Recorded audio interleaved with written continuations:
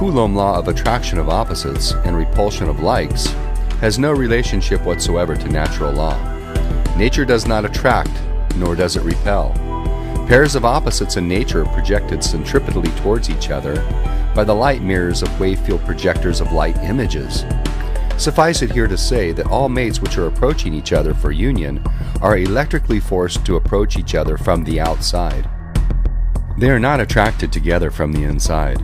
They cannot help being forced. They are being wound up together electrically in spiral vortices. They must inevitably collide and become one even as a threaded screw is forced to interpenetrate an oppositely threaded nut. The fact that they spin in the same mutual direction allows them to mate, and this creates the illusion to our senses of so-called attraction. The magnetic light is sexless, or it is in equilibrium. Its electric division into pairs creates the dual-sex condition, which we know as male and female. When these two conditions unite, they become one. Gravity poles are two when divided by the electric current. When they unite, they become one center of gravity. We have always called them magnetic poles when they were two, but when those two were united, we have called them a center of gravity, and that is not consistent. The gravity poles are still centers which balance and control the electric motion which surrounds them. Electric motion can be insulated from all other electric motion, but so-called magnetic polarity, which is in reality gravity polarity, or the gravity center where poles unite as one, cannot be insulated from anything, for they are of the omnipresent stillness upon which the universe of motion is based, the Creator's omnipresent still magnetic light. Gravity and magnetism are both attributes of the Creator's still magnetic light universe. Gravity is points and shafts of still magnetic light. The magnetic control of all electric motions are cathode planes of still magnetic light, which are omnipresent. Electricity, therefore, produced the gravity poles by compressing the holes out of the rings. They did not come here in any other way. Electric motion does not create gravity poles. It merely locates existent points and makes them identifiable. It makes the invisible become seemingly visible. However, it never occurred to the early observers that the division of God's stillness into sex pairs would have to have a measure of balanced control over such a division. In other words, if the one condition of balanced stillness in the zero universe is divided into two unbalanced conditions, it is then necessary to have two controlling points of stillness, poles around which motion can spin while thus divided. The two poles are therefore gravity poles of still magnetic light, around which the divided electric pairs can manifest their lights of motion. The two sexed gravity poles, thus divided, have within them the desire to be united as one, by uniting the two sex-divided pairs of conditions as one. In this manner, the two poles which have united become the common center of gravity of the whole gravity shaft of the mass controlled by it. Neither polarity nor gravity are created by electricity. They merely become points which can be located in the omnipresent stillness. When, therefore, we say that electricity creates the condition of gravity, we mean that electric motion is spinning around a point in the omnipresent vacuum, which controls that motion from within, while magnetic planes of still light control the motions from without.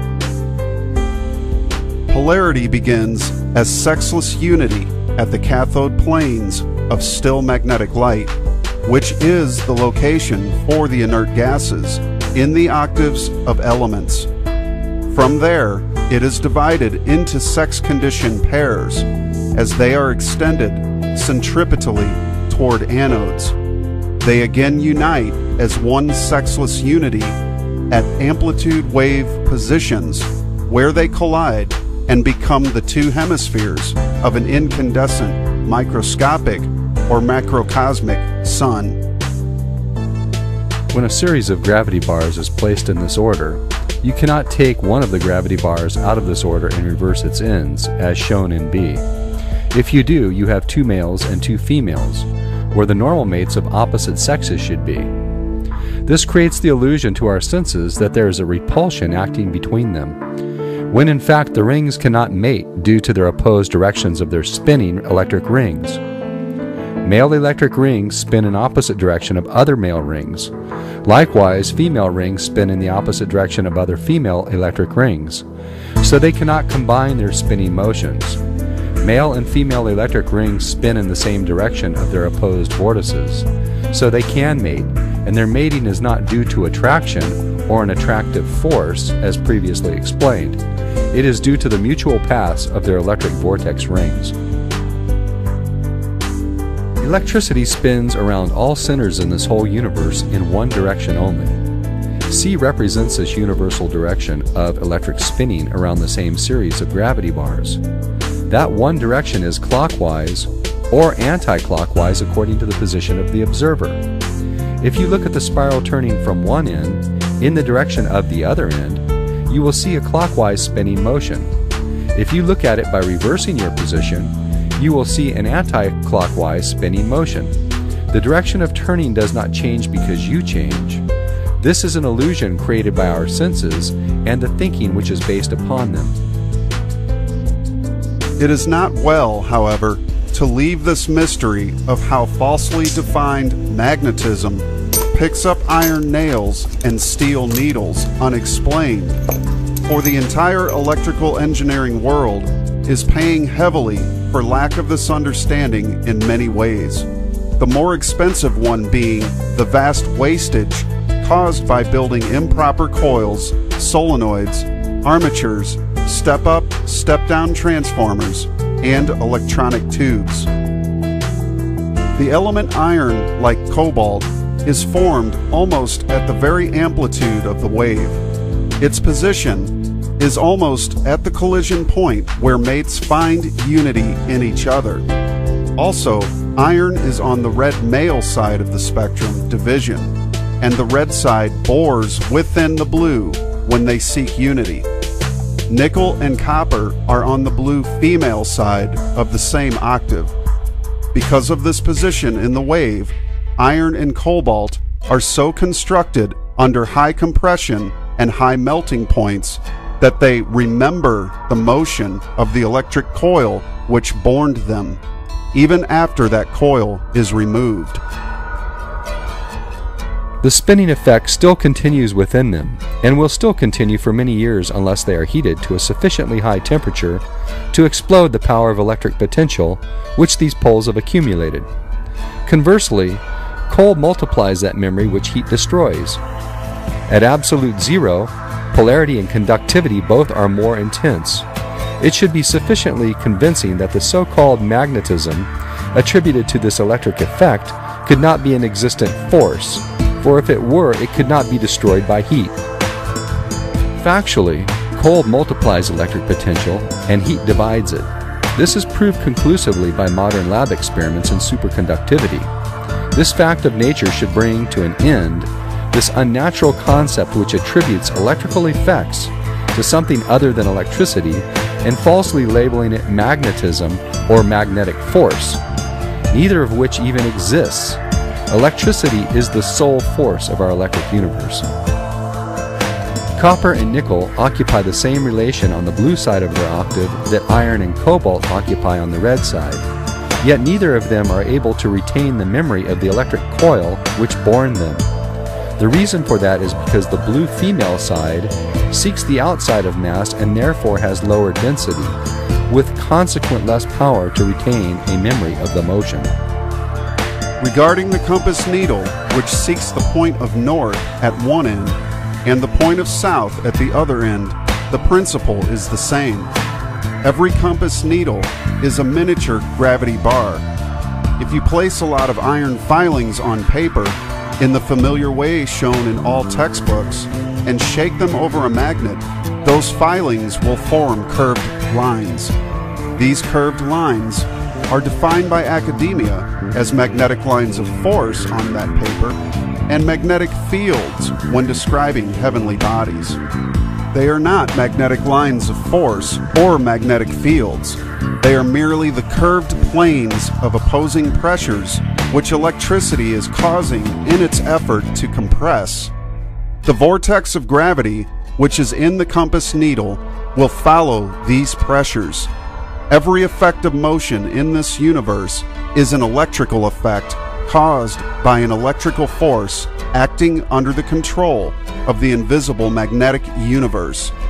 The invisible magnetic universe entirely dominates and controls the visible electric universe, but all motion is entirely electric.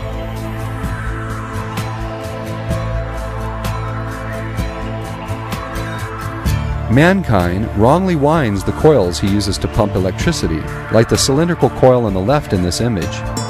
He then compresses it around wires which he uses to transmit it from one location to another. These coils work according to the man-made laws of thermodynamics and lose force over distance due to resistance and heat entropy. Nature, however, winds her optical electric coils in spiraling vortex cones.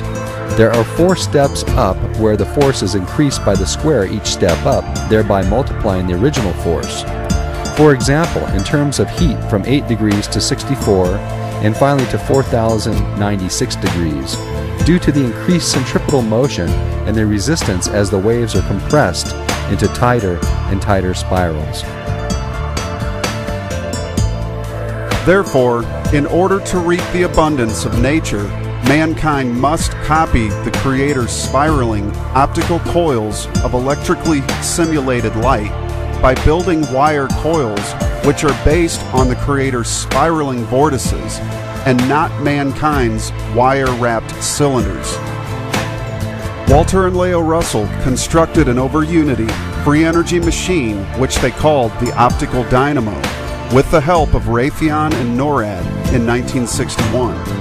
The coils were built into vortex cones which used nature's multiplication process by the square of force, as mentioned earlier, to produce an enormous amount of heat from a very small amount of electricity, and were able to drive a steam turbine with this heat to create exponentially more electricity than was used to heat the water to steam and drive the turbine generator.